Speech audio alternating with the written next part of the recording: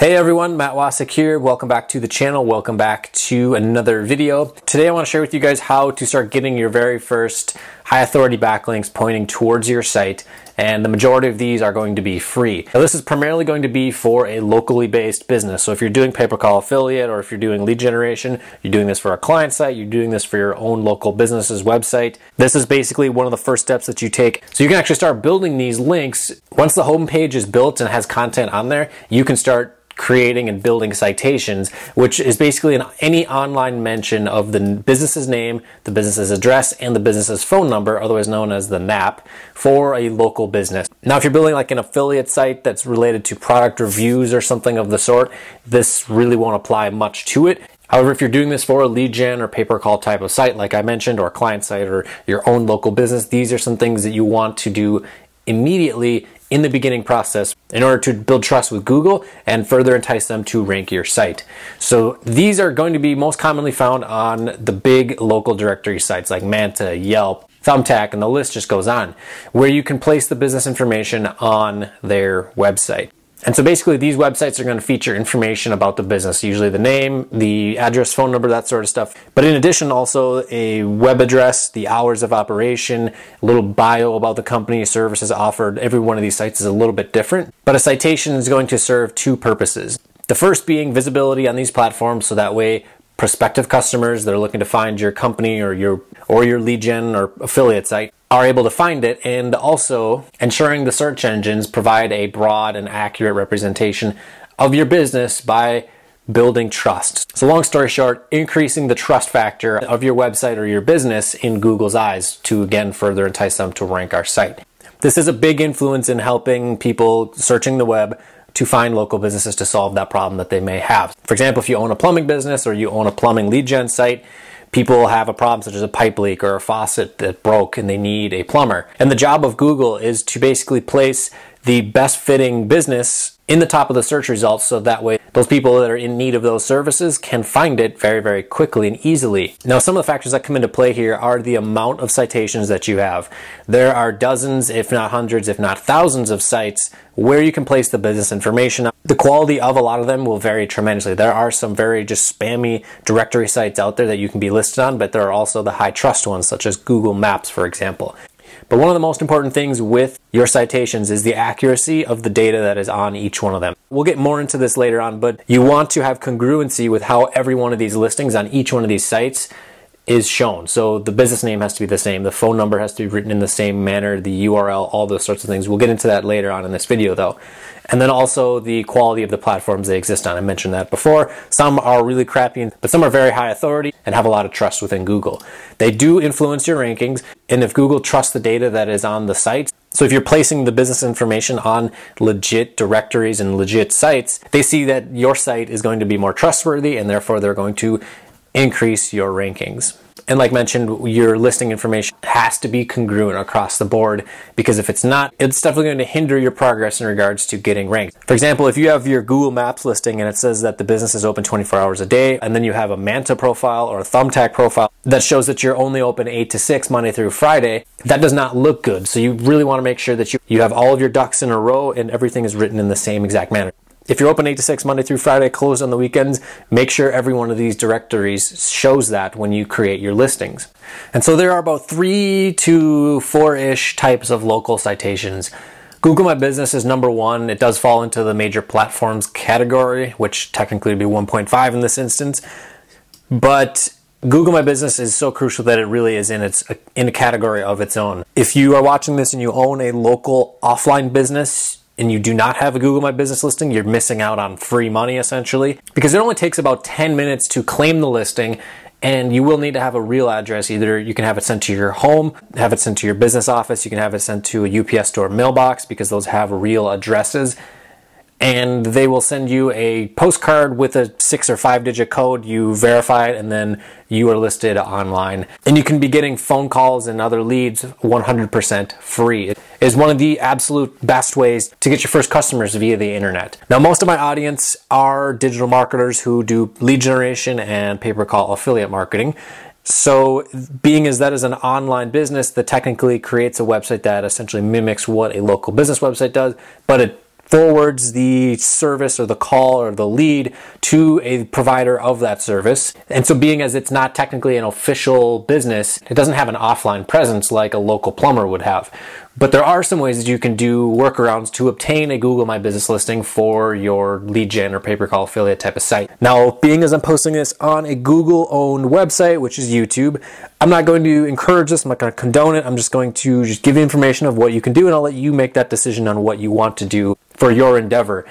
If you live in the area that you have a website based in, let's say you live in Denver or you live in like Lakewood, Colorado, for example, and you have a plumbing website, you can have the Google My Business listing sent to your house, registered to your house, have it just show the service area so that way your address is not shown. They'll send it to you in the mail, and then you enter in the 6 or 5-digit code for the verification. And then boom, you're verified. You can start getting that free traffic and free phone calls and free leads. However, if you have a website that's not based in your local area, you can also purchase a gig on the legit marketplace from a vendor that will create and verify that Google Business listing. Now, this will cost anywhere between $75 to $250 or so. However, once it's done, it's basically permanent. It'll only take maybe 2 to 10 qualified leads that are essentially coming in for free to recoup that initial investment. Now, moving on, the major platforms are basically the big hubs that will publish all this data. So Google My Business, like we talked about, Google Maps is a big one. Facebook, Yelp, Apple Maps could technically fall into play here as well. MapQuest, Bing Maps, any of these big information hubs. Facebook and Yelp being as they are social and review focused platforms. Thumbtack would be another one. Yellow Pages, Foursquare, Super Pages. Now, this isn't crucial information that you must know when you're doing this, but the core platform, what's important to know about these core platforms is that they essentially send that information to these platforms here and see if everything is syncing across the board. So next up would be geographic and industry specific citations. So these are going to be your locally based and industry specific websites where your business information can be listed. So this would be sites like Home Advisor, Angie's List, any other type of contractor related sites if you are working in the contractor niche, or Chamber of Commerce, industry associations. They are super relevant and they will definitely help you with ranking, especially some of these local Chamber of Commerce types of websites, or if someone maybe has a local real estate blog and you can be featured as like the local go-to service for whatever service it may be if that is your actual business. Some of these listings are going to be free, others are paid. A lot of Chamber of Commerce will charge you X amount per month or something like that, but you just want to weigh out the pros and cons and see if it's profitable. If it is, sweet. If it's not, then you don't do it. And so the last type are just general citations. These are going to be from blogs, from local news outlets, which if you're able to get your business featured on the local news in a positive manner, that would be a huge boost in the rankings. Government sites, and of course mentions on social media as well. So these 4 primary data aggregators are, like mentioned, Infogroup, Newstar, Localese, Axiom, and Factual. So really all that matters with them is that they just send the business listing information to the search engines every couple months. And the reason that that is of significance is that your information on there must be listed correctly. So congruency is really key in order to have success with your citations. You do not want to have mismatched phone numbers across the board or anything like that. It's going to look really, really bad. Now, some of the data providers for each one of these respective groups. So for Localese, you're going to be seeing Bing Local, Twitter, Foursquare. Infogroup is Google Maps, MapQuest, Yahoo, White Pages, Axiom, Super Pages, Local.com, Yellow Book. Factual is Yelp, Bing, Apple, and Siri. If you want to learn more about this, you can go over to Moz and learn just the local search data for the US and see who's all covered under each one of these groups. It's really not that crucial. What's really important is just getting listed on these sites, making sure your information is congruent from every single one of these listings, and using that to your advantage to help rank your site in the search results. And so there's a lot going on in this infographic, but this was Moz's example of really how the ecosystem of local search works in regards to all these data aggregators and where they send their information to. I'm not going to get too specific on this. If you want to go check it out, there's more info on here, moz.com/learn/SEO/local-search-data.us. I'll link to it down below in the description if you really want to go check this stuff out. If you're someone who just wants to build a pay-per-call affiliate or rank your local business's website, you don't need to know exactly how all these aggregators work. You just want to make sure you have your site listed on as many of these sites as you can. And now for acquiring these citations for your website, so basically getting your website listed on yellowpages.com, eLocal, or Superpages, Yahoo Local, or any of these other directories, you can do it manually, where you basically just visit these websites, fill out their application. They may require certain types of verification, either via phone, via email, whatever. If you're doing a pay-per-call or lead generation site, I'm not going to condone it, I'm not going to encourage it, but you could use your own phone number and then edit it later on if they allow you to do that. You can also purchase software that will build this out for you. If you're on a budget, it's not the cheapest way to go about it. You can also hire an outsourcing service. There are vendors on Legit that will do this. You could hire a VA to do this. It is rather tedious to do, but it's, again, something that's important. A lot of things in SEO can feel ridiculously tedious, as well as basically just be online manual labor, but that comes with the territory of building a site and ranking it in the search engines. Now, I know I've said this multiple times in this video, but I can't stress it enough with how important it is.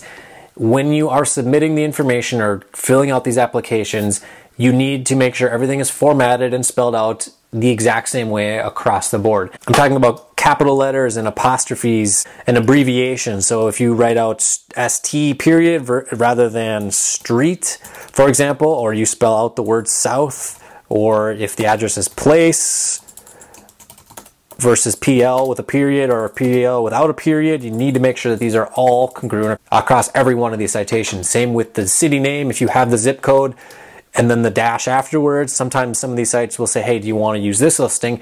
Go with their listing that they suggest if it is the accurate information in regards to the address. Same thing with your hours of operation. If your Google Maps listing says you're open 8 to 6 or you're open 24 hours, make sure all of these other sites say those exact same hours. And then the web address has to be the same as well, written in the same manner. And so lastly, if you're looking for citation sites in the specific area where your website is based or where your company is based, I'll link down below to a couple different Bright Local blog posts. Bright Local is basically a reporting software for SEO, but they have some super in-depth blog posts which provide information for some of the top citations in your specific area. So if we come down here to Minneapolis, they have some of the top 4 citation sites where you can list your business. So I'm not going to go through this entire list because they have 100+ cities on here. And also they do have another blog post, which I'll link to down below, that are the top local citations for your industry's category. So if you are building a plumbing site, you're building a water damage repair site, you're doing locksmith, landscaping, whatever type of business that you have, they have a list of some of the top citation sites that you can list your business on. So for plumbers down here, we have Fixer, Networks with an X, Build Zoom, Best Plumbers, eHardhat. I'm not going to go through the whole list because there are a lot of them, but you'll want to basically go through this list and essentially apply to have your website or your business listed on there. Some of these are free, some are paid. And when you're in the process of this, you may want to look to see if they require some certain type of verification. Aside from them sending you an email and you click to verify your listing, if they do require a phone number, you may want to use your own number. And again, this may be against their terms of service and their policy, but you could then place your affiliate pay-per-call lead gen phone number on there if you wanted to do that. So again, you just want to make sure you read through their rules and see what they allow, what they don't allow. But hopefully this will help you guys out to get your first backlinks built to your site. This is something that you want to do within the first month of the actual SEO process. And in future videos, we'll be getting into the link building timeline and when you want to be doing PBNs and that sort of stuff. So if you guys appreciate this type of content, be sure to go down below, drop a like, and also, if you're not already subscribed, join the family and hit that subscribe button down below. Also smash the bell for notifications so that way you know when the newest content comes live here on my channel. And if you want to learn more about doing SEO, building websites, getting it ranked in the search engines, and becoming a proficient pay-per-call and lead generation marketer, there's a link to the course right down below in the description. And also, if you want to get access to the 9 most profitable pay-per-call and lead gen niches, there's a link to download that right below this video as well. So with all of that said, guys, thank you for watching, and I'll see you guys in the next video.